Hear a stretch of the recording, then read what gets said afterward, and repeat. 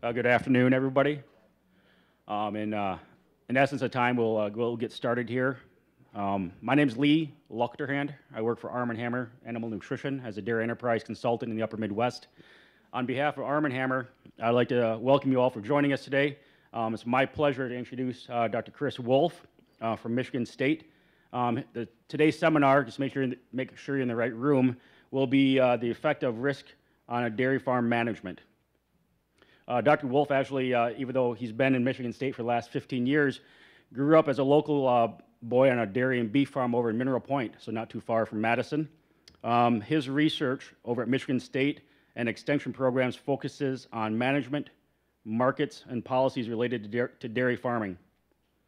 So I guess on behalf of Arm & Hammer, I'd like to thank him for being here. And respect to Dr. Wolf and those sitting around you, just please either silence your phones or put them on vibrate. And for those that are ARPAS members or the American Association of Veterinary Boards, there are CE credits available. So on that, I will turn it over to Dr. Wolf.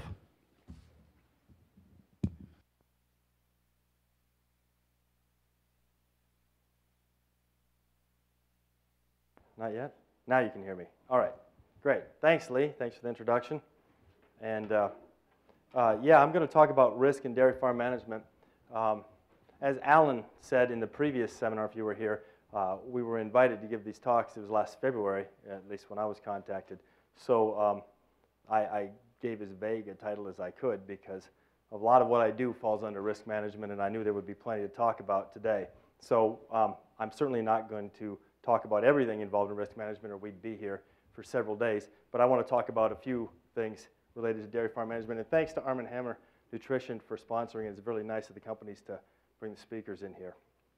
So for today, I'm going to talk about the risk environment that dairy farms face today in the United States.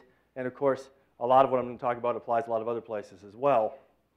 I'm going to talk about the effects that this risk has on the farm financial situation in terms of the three dimensions of farm financial well-being: liquidity, profitability, and solvency. And then I'm going to talk about some risk management decisions and give you some simple analysis and ways to think about a couple of these issues. So what is risk? Well, there's a lot of different definitions of risk, but I think a simple one that works here is risk. It refers to the bad things that can come from uncertainty. And anymore, we have a lot of different sources of uncertainty in farming. So for dairy farmers, milk price risk is the lost revenues from the downward price movements. If you were buying milk, it would be the opposite side, right? You'd be worried about the upward price movements. We're going to do this talk from the farmer's point of view. There's lots of different sources of risk, as I said, different types of risk.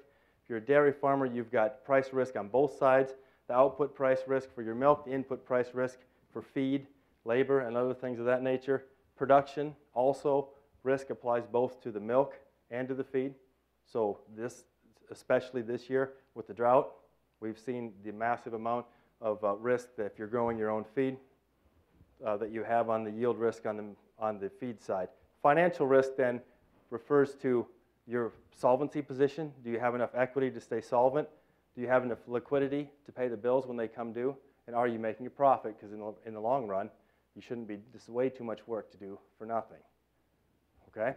And human resource risk is increasingly important as we have more hired labor and the farms get bigger. And of course, that doesn't have to be hired labor. You can have a human resource risk involved with your management team and others. And it's a big source of risk.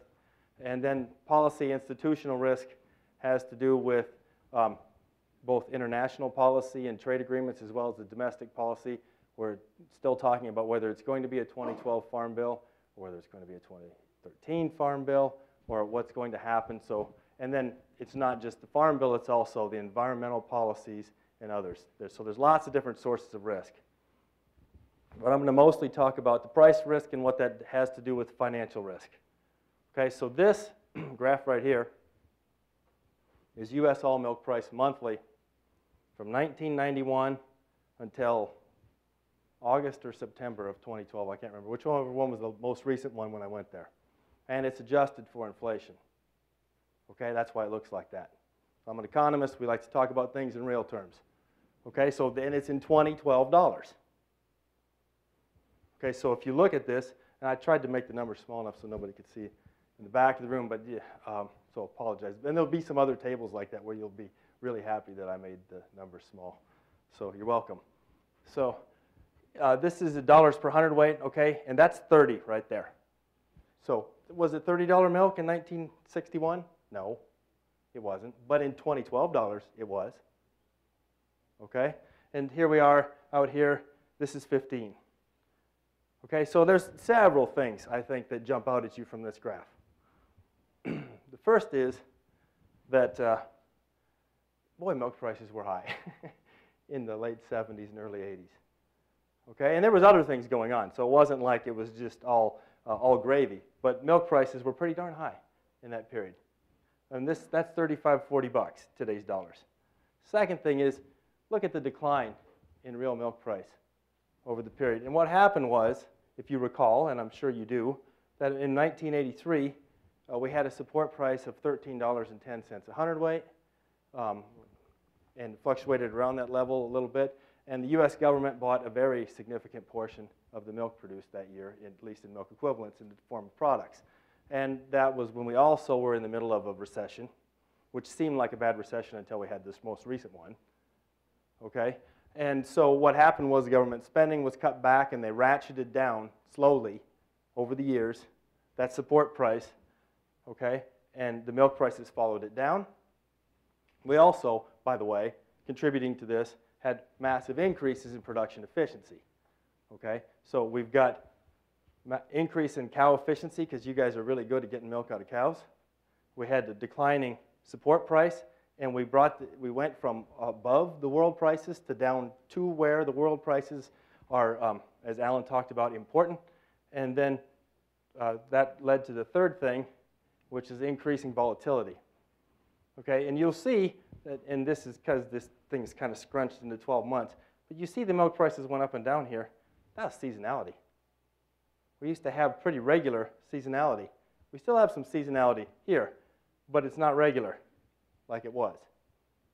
And then the volatility, the massive price increases and decreases that characterize the situation that we're in today. So let's talk about the relative volatility of prices.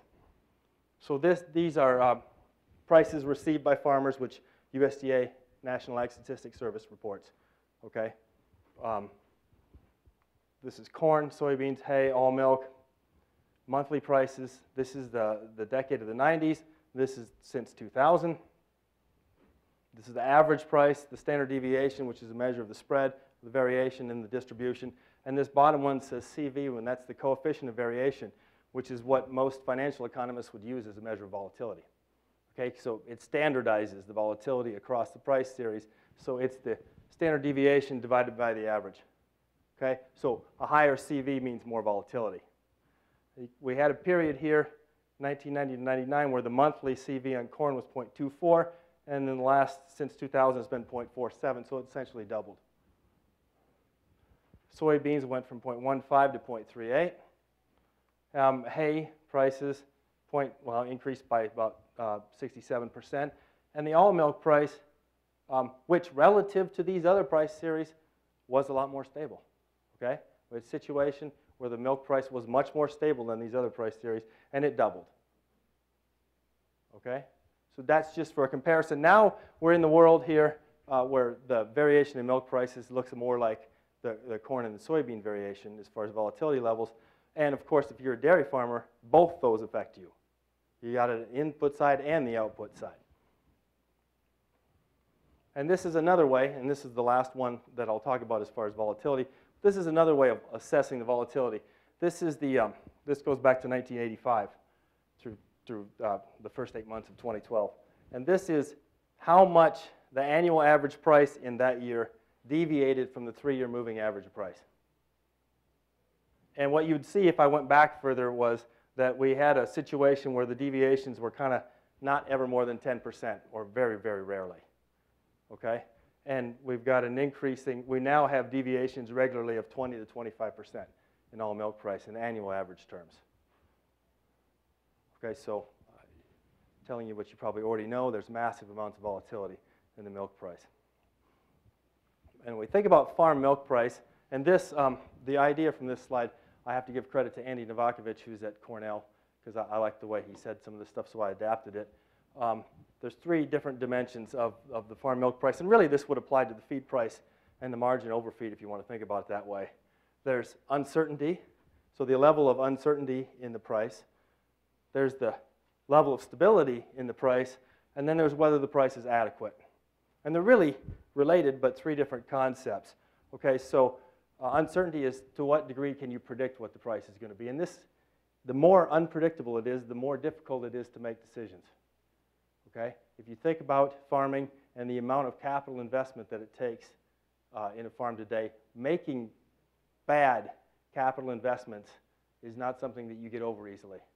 Okay, so knowing kind of the price climate and what the situation is really important if you're going to make long-run investments. Okay, stability implies the amount to which it's moving around or not moving around. And you can have certain prices that are unstable. You can just know that there's, for example, going to be seasonal movements. So, you know, it used to be fairly standard to expect that the low price would be in the spring and the high price would be in the fall. And we would just kind of have a standard movement. You could kind of plan for that.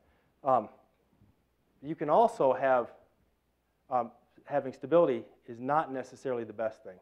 Because, for example, in 2002 and 2003, we had stable milk prices because they were sitting at support. So just stability in and of itself is not necessarily what you want. And what really is the most important is whether it's adequate. Okay, is it enough money for you to make a fair return on your labor and your investment? That's really the question. So, you know, we've got to think about handling these other situations in order to have an adequate return. This is a summary of the Michigan Dairy Farm Business Analysis that we do and have been doing for 16, 18 years at Michigan State. We have about 100, well, it varies, 120 to 150 farms a year that we get balance sheets and income statements from. And we do some financial benchmarking with it. And it's really a good set of data to use both for research and then also when you go out to give talks like this, or when people from the Michigan Department of Agriculture call and want to know what the situation is on farms and things like that. So we really appreciate the fact that we get this financial data from these farms, and we only ever use it in summary form, so these are nobody's numbers when I put things up here. These are averages. And the top line here is rate of return on assets, which is a measure of profitability.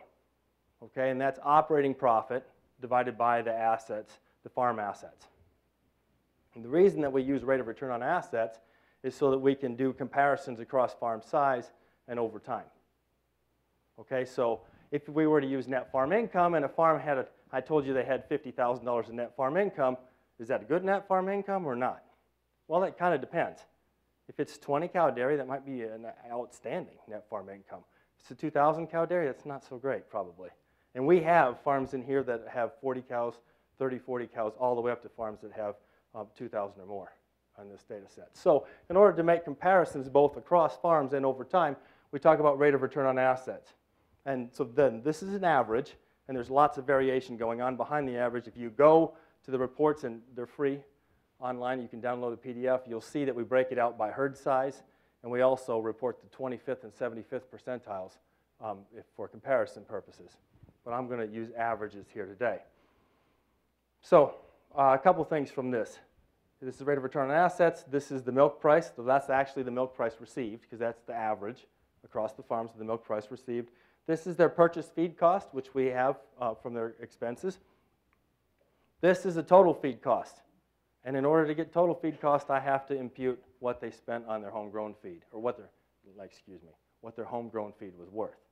Okay, so this isn't a hard number. This is my best estimate of what they spent based on what they grew versus what they sold, and versus what they had in inventory to begin with and what they had in inventory to finish with, valued at what the feed prices are according to NASS. Okay, so here's their purchase feed. Here's the total feed cost. The difference between those two, if you were to subtract it off, would be homegrown feed. And here's income over feed cost, which is the margin between the milk price and the total feed cost, which is not profit, right? It would be correlated with profit, but it's not, because all we've paid for here is feed. Haven't paid for labor, haven't paid for anything else, haven't got you a fair return on your management and your capital invested. So the average rate of return on assets, if you go over the past 18 years, was just a little under 7%. So we get above 7%, and that was a pretty good year. And again, so you look at 2007, that one kind of jumps out. Oh, by the way, 2011 is preliminary, because last week I found another set of farms that weren't in there that should have been. So these numbers might change just a little bit here. My guess is that number is going to go down a little bit. Okay, so that's preliminary for what it's worth. 2007 was an outstanding year, 11.3%. That was an average. There were farms that had 20% more or more rate of return on assets. By the way, if you're Walmart or somebody like that, you're not happy at 7% rate of return on assets because they're not capital intensive like dairy farming is. So, but 7% or better has been a real good year. Okay, and these, by the way, these farms would be biased towards the upper side of the management ability and financial performance. Okay, so, and it used to be, if you told me what the milk price was, I could tell you whether it was a good year or not. And that pretty much told the story. So $16 milk was real good. 2004 was a good year. You know, $9 income over feed cost. We got to 2007 and basically, and Alan Levitt said this in the 11 o'clock seminar, that the price levels had changed. We're in a different world since 2007. Not only the price levels, but the amount of volatility on both the milk and the feed side. Okay, so when you be careful making comparisons to periods before 2007 because it's just not relevant anymore when you're talking about the price movements in those series. So 2007, 10.66, that's the highest income over feed cost that we have, that we've seen, at least in the 20 years we've been looking at this. 2008, $19 milk. Look at that jump in feed cost, $12.54. That's a pretty good increase from where we had been in the $7 range. $12.54, remember what happened in 2008? That was we had extremely high, well, we thought they were at the time high, corn and soybean hay prices, right? That turns out they can get higher. And in 2009, we had that collapse. I'm actually surprised that that's positive. But again, remember I told you these are biased. This is not, there are some farms that are not reflected here that did much worse than that. And there were plenty of negative farms in here, but let's just call that zero, okay? and look at this income over feed cost, $1.96. That means all you've done is pay for the feed. And you got $1.96 left to pay for the labor, the management, the utilities, the fuel and oil, the replacements, the return to capital, and all that kind of stuff. So I'm not telling you anything you don't already know. 2011 has bounced back up. 2012 is going to look, well, which year is 2012 going to look like? Probably more like 2009, right? Hope not. But and you can see, if you look at this, that the total feed cost reflects an increasing amount of homegrown feed in there too. And you see that from these farms. Hey, so here's I've got tables that you're going to see worse than this. Sorry about this. These are dairy farm revenue sources, the same 10-year period. And probably what I should have done was taken a couple years off, so I apologize about that. Here's your milk price. This is the cull values. Okay, and you can see in the higher years, either the cull prices were higher or they were culling heavier or both, right? Because both those effects in there. This is steers and heifer income, again, all in dollars per hundredweight. Here's government payments. And that's not just from the dairy enterprise. That would be any government payments that they have from crop enterprises as well. And here's your total income. And again, you know, really we're in a different world here. So since 2007, that's what we're focusing on. These numbers down here, you know, $15, $18 is not going to do it at our current prices. Here's the top cash expenses. Cash expenses now. We don't have depreciation in here, which would be the third biggest expense if it was in here, for example. So purchase feed, you can see we went from a situation where, you know, we were in the $3.5, $4 to now we're in the $5 or $6 purchase feed, and at the same time we're growing more of our feed than we were before. So the feed cost, that's masking some of the feed cost increase. Hired labor, you know, you can see where the increases have been. Everything's been increasing, but really where you see it the most in the volatilities in the purchase feed. Okay, so why is risk management important? Well, risk management helps you as a dairy farm manager prioritize where your efforts should be. Okay? Just the increased awareness of what these effects could possibly be is going to help make, I hope, make decisions on where you should be spending your effort. Okay, it helps you make better decisions, both strategic long-run decisions, like should we be growing more of our own feed, or should we be, sending the heifer enterprise someplace else, as well as operational decision making. And risk management, especially if it's backed up by accrual adjusted accounting and financial statements, can help you have an early warning system. Okay? Everybody has at least cash accounting because you got to file taxes. Okay, that Schedule F that you file is a terrible measure of what your cost of production and profitability is on dairy enterprise because of the accrual adjustments and the allocation issues across enterprises. Okay, so if you look at the balance sheet and income statement, you have an accrual adjusted situation with that change in inventories and feed and things like that, you have up to 2 years earlier, you're going to see a problem coming than you are if you're just doing a cash accounting. Okay? By anticipating the potential events, then you become more agile and you're better able to respond and be proactive. So there's a whole series of questions that need to be asked in assessing the farm's risk situation. So what are the risks? Okay? Low farm milk prices, high purchase feed, and the effects that can have on your cash flow and liquidity situation and your solvency. What's the probability of occurrence? There are a whole lot of people, and actually at Michigan State we have probabilistic milk and feed price forecasts on the web. And the last time I talked to Mark Stevenson at the University of Wisconsin, he was preparing to put up an even better set of long-run milk and feed price forecasts, probabilistic forecast, and in fact forecasting the margin. And so there's lots of places you can go to look and go through the exercise and see, talk to a broker if you're working with one. What's the magnitude? Well, I want to spend a little time on this as we move forward. Estimate the potential shortfalls in income and cash flow. Which tools and strategies are available to address this risk? How big are the possible price swings?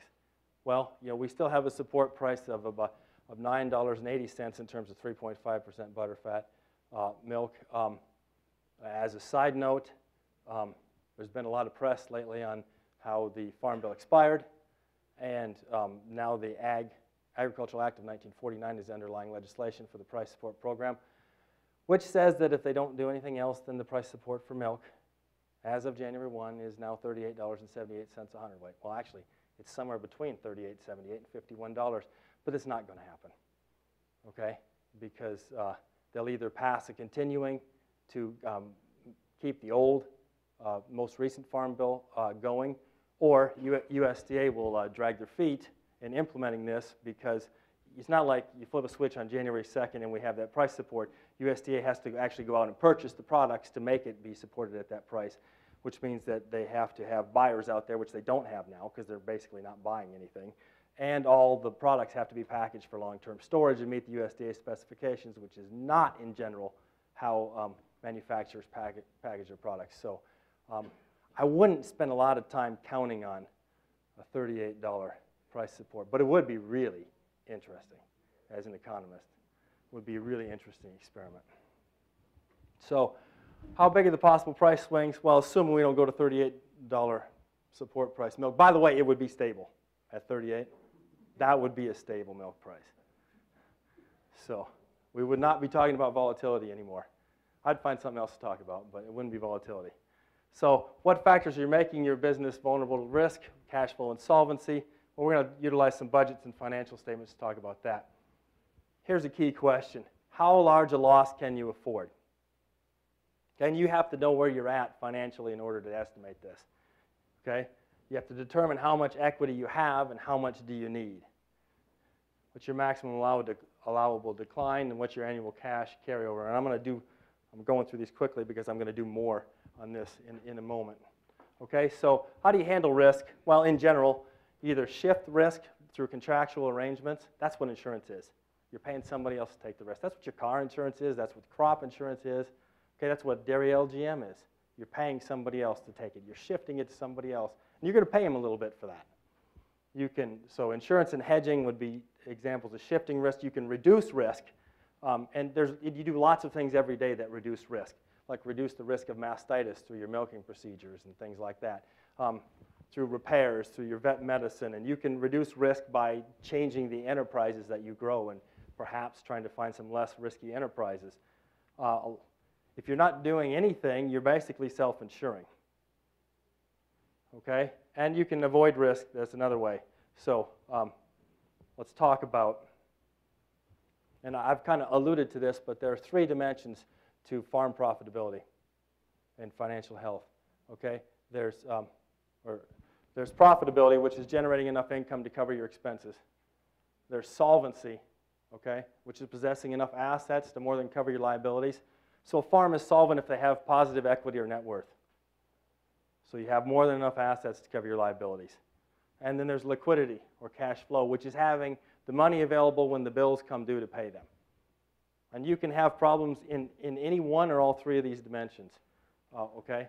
So you can have a business that is solvent and would be profitable if it would cash flow. And what do you do then? Well, generally you go get an operating loan, right? That's why you get an operating loan, because perhaps the sales are coming later in the year and you don't have enough money to pay the expenses up front. So that's what that line of credit is about. And in order to track your farm financial situation, you need to have a balance sheet. Well, you need to have 2 for every year. The ending one of 2012, for example, will be the beginning one of 2013, and so on and so forth. And the balance sheet can tell you whether you're solvent.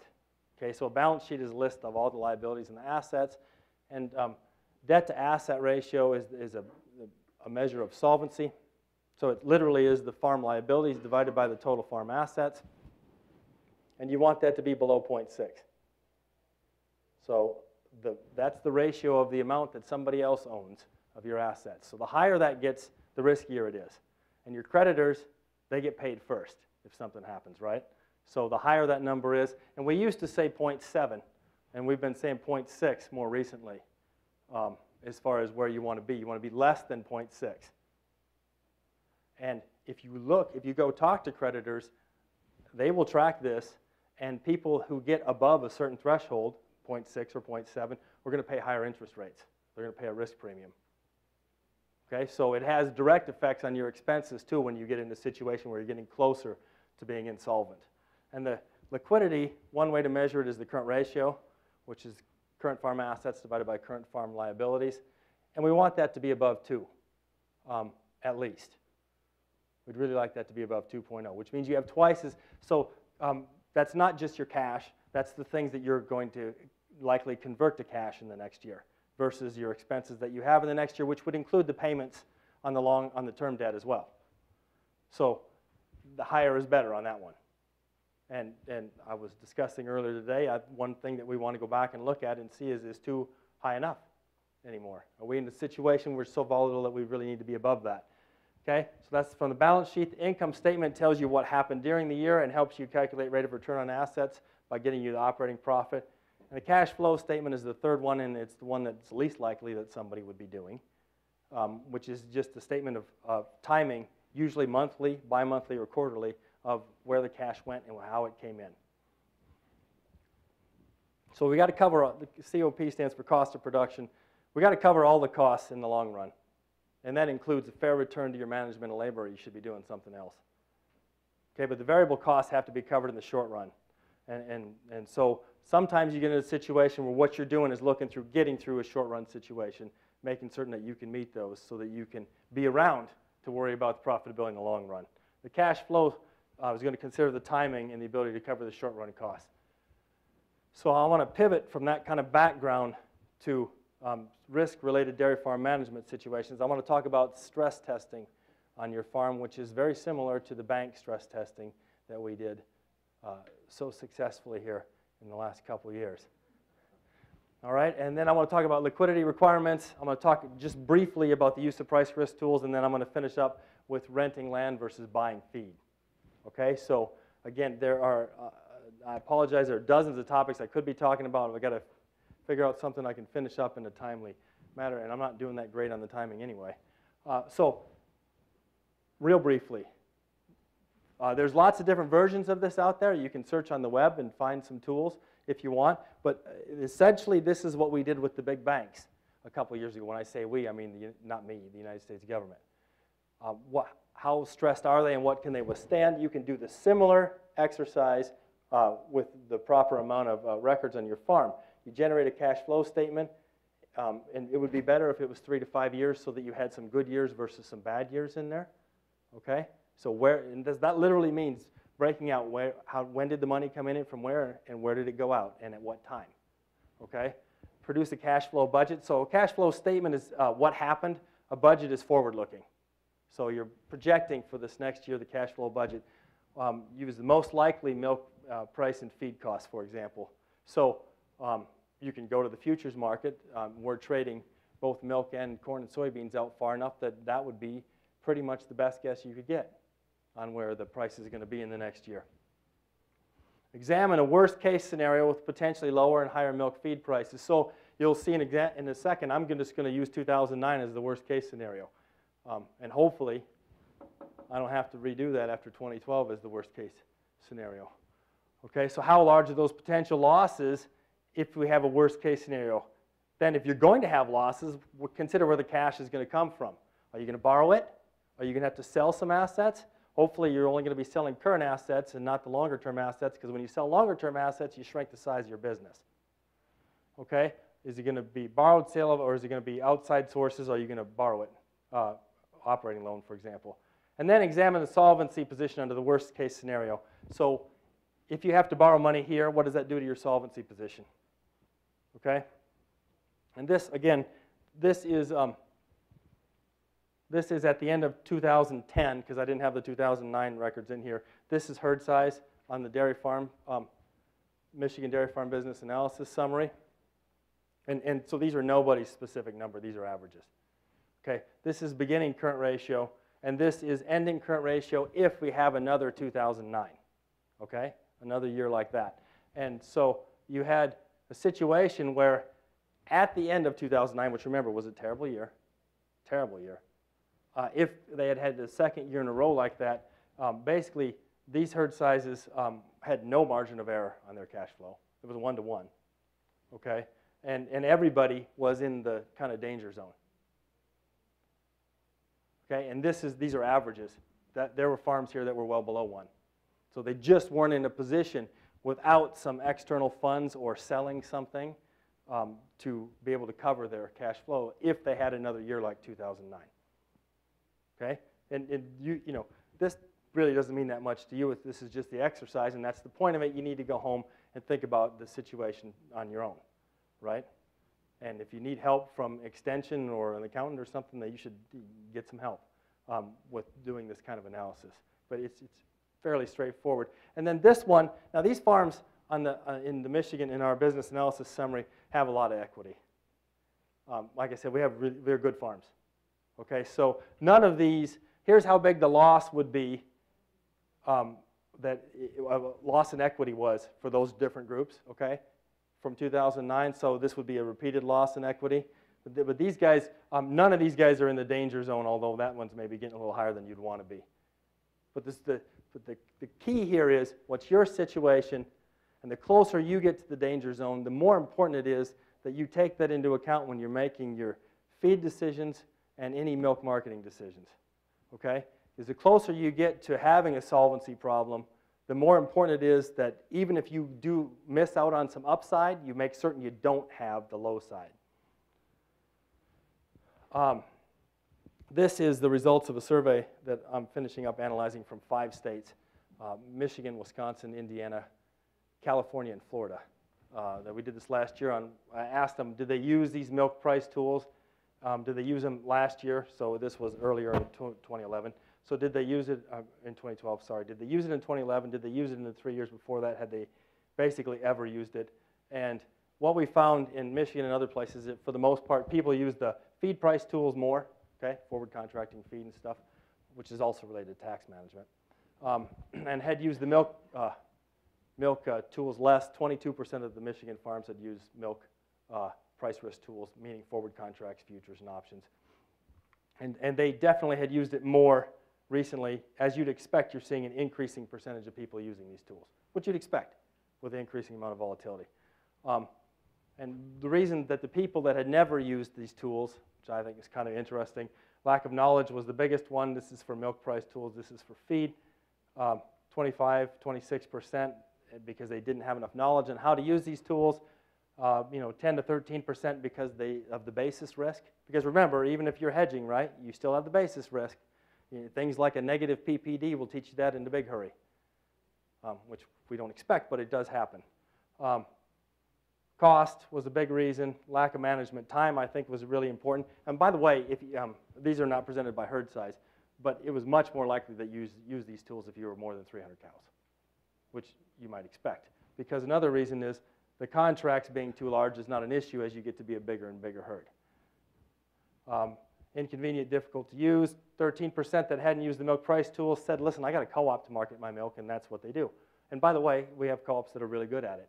And that might be a perfectly rational decision, okay, that you focus your management time elsewhere, okay? But the closer you are to having financial problems, the more important it is that you think about underlying some of these, okay, with an insurance product of some sort, whether that be an LGM or a hedge or a forward contract or what have you, an option.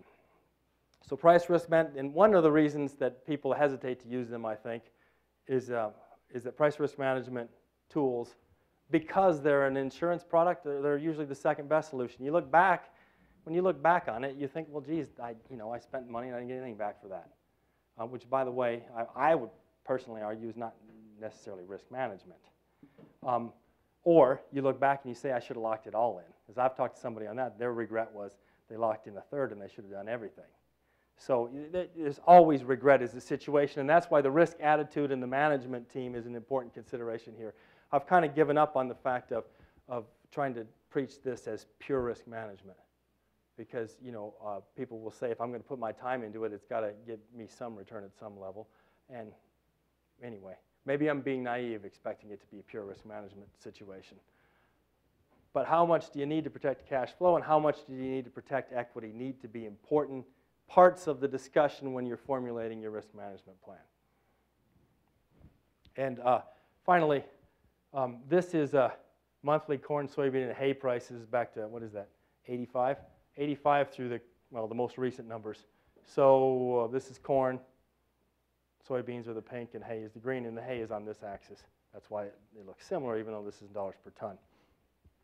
So basically, the story here is that we had, for the most part, low and stable feed prices for at least a 20-year period there. So for example, you guys may recall this is 1996, and there's corn over $4. It seemed really high at that time, didn't it? And it was high for that time because we had an oversupply in the world. We had lots of stocks, and we had low and stable feed prices. And that feed issue, it just wasn't a big issue most of the time. Unless you had some sort of train wreck with your production and didn't have crop insurance, it really wasn't that big a deal. So, well, what about today? Okay, buying feed 10 years ago was the preferred mode, okay, for virtually everyone, which is why lots of farms were built on that model. It was a completely rational way to set up your farm, buy the feed. Since 2007, with the energy price volatility and other factors in the world market, growing feed has been the dominant strategy. And so really we've seen a lot of growth in the areas where they grow their own feed. This is from 2001. This is from a study we did 10, 12 years ago on Michigan dairy farms where we did enterprise accounting, where we did, Kathy remembers this, where we did every expense, allocated every expense on the farm, including all the management, unpaid labor, and everything. It was a lot of work for these farms. And this is just to illustrate what it was like 10 years ago to grow your own feed. We had corn that you could have bought in 2001 for $1.72 a bushel. That was average price. Okay? We had variable costs. These are dairy farms now, not cash crop farms. So maybe the cash crop guys were lower a little bit. Of $2.32, total cost of $2.90 minus $1.18. Corn silage was closer to breaking even on a percentage terms, but you still, and the hay paid for itself, okay? And this is a set of case studies, right? But still, it was true in general that back in that time period, you might have been better off taking your own cropland, renting it to the neighbor, letting them grow the corn on it, and then buying it back, Okay, in fact, it looked real good for a lot of these guys. We had farms decide that after looking at these numbers. That's not true anymore. So how much can you pay? It's not true in general. How much can you pay in land rent to avoid feed purchases? Because that's the big thing right now that you don't want to buy $8 corn. So if you're going to grow the feed with rented land, then you have the land rent plus all the what we're going to call the non-land costs. And I've got a grocery list up there, okay, of non-land costs that you're going to have. So let's go through a very simple, mind you, analysis of this. University of Illinois does a nice job on their corn budgets, so I took their non-land costs for corn in Illinois, and this is for pretty productive land, not irrigated, 175 to 195 bushels per acre. And they had $509 in non-land costs in 2011, $520 this year, and they were projecting, that's why it says P, $516 next year, so I guess they're expecting non-land costs to not go up. So if we decide that the maximum we could pay in land rent then, the maximum rent is the yield per acre times the feed cost in dollars per bushel minus the non-land costs. We can calculate a really simple, naive here, break-even land rent across the corn price and yields given the non-land costs. And I just picked 515, but I could change this easily. I just did this in Excel. We could run these all day long. Okay? And here, if it has a bracket, that means negative because this is Excel. Okay, so here's corn yield, 80 bushels an acre to 200. So, you might want to go out further. And here's the corn price. And using that simple formula that I just had, here's how much you could afford to pay in land rent to not be buying not be buying corn at that price. Okay? And so, here we are. Look, we're at 8. We don't expect 8, by the way. That would be silly. Gosh, I hope we don't expect 8. Jim Hilker, who's at Michigan State, who does a really good job of forecasting prices, has a long-run price of about $5 a bushel in corn with lots of variation. So let's look at this row here. Okay? If we're going to, these non-land costs are $515, and that was for corn in this range right here, so that would be $385. Okay? $385 an acre. I'm not suggesting anybody goes out and pays that. That's the cap. Okay? And you wouldn't want to do that. But you could afford to pay a lot because let's look at what land rents have been. These are Michigan land rents. We do this survey every year also. Here's Iowa. I couldn't find the Illinois ones. But let's look at the Iowa ones. They're 214, 252 average land rents. You could afford to pay more. And what we also have going on with the land rents is that you have long-term agreements with the neighbor. We were talking about this in my business management class last week, and one of the students in the class who's from a farm in about by Cadillac, actually, came to me and said, we're paying $40 an acre for all the land we rent. And I said, well, you might want to consider giving them a little more so that nobody comes in and bids it away from you. Because certainly there's a lot of, at $40 an acre, there's a heck of a lot of room to go higher. And then, it happens. You get a long-term agreement with somebody and you don't renegotiate these things.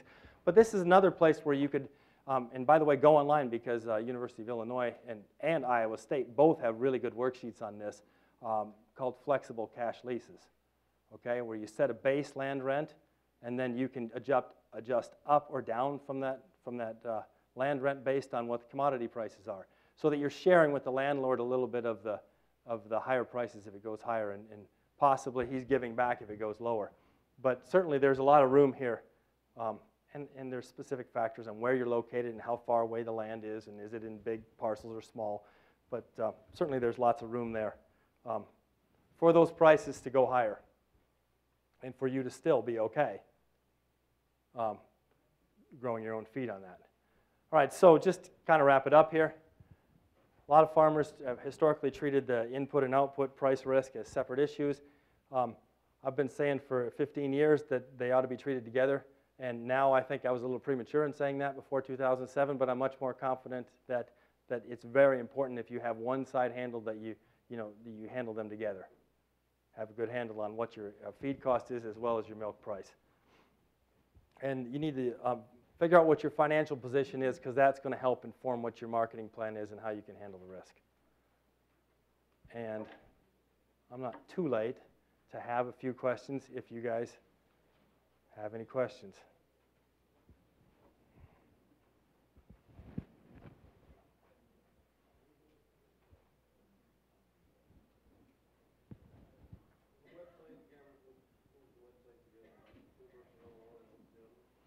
Iowa State.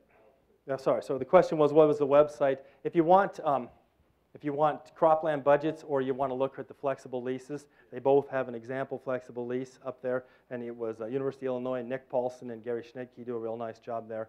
And Iowa State, William Edwards has one. But I would probably, the Illinois one's probably more recent.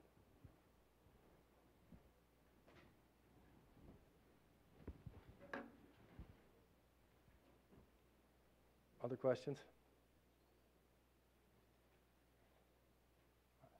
Thanks for your attention.